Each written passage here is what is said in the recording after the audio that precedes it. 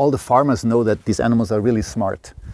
And what we are doing is in a way to give them a microphone, give them a voice to talk to us, but we still need to understand what they tell us. So we have a lot to learn from them, but we think that they know much more than they tell us so far. Well, we are working with people all around the world, with researchers and local people, for example in Bhutan, in South Africa, in Thailand, in China, in Russia, all over the place, because we think that if animals know their environment and if we link them together, then we have intelligent sensors that are linked together, and that will give us what we call the Internet of Animals.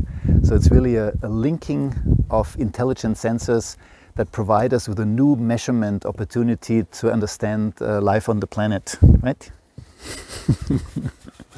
Well, so with the goats, we have collars on them that show us their activity and their location. And we hope that we can determine whether they show any anticipation to volcanic activity. So if there's a general sign of, there's some dangerous situation in the environment, maybe they show us. And we have some indications that they may do that. But now we want to know, do other animals have the same capacity? Is that something general? And also we want to have more locations.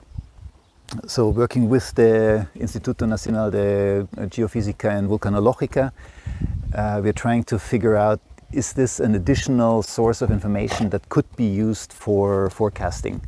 So what we expect is that the animals tell us if they are really stressed or really excited, if they feel that something dangerous is coming, and maybe they go to, for example, under the trees, that they feel safer under the trees or close to the stable. Maybe they also come together, or maybe they go away from each other. So usually what we see is that the animals tell us something about how they perceive their environment. And with the donkeys we can now look at their location, but also their activity, and we hope that they can tell us something, but maybe not. We're not sure. We don't know if you really tell us something or if they are just totally ignorant about the volcano. Maybe they don't care about it. It's possible. We have a GPS sensor on it to measure location precisely, but then we also have temperature and pressure, which gives you information about the air and the environment, but also acceleration and magnetometer. So this gives you some information on how they move.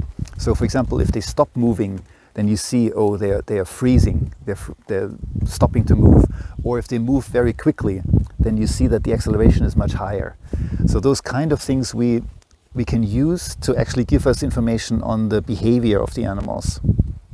So if they are stressed, they move the head up and down quickly, and this is something we can measure through these instruments.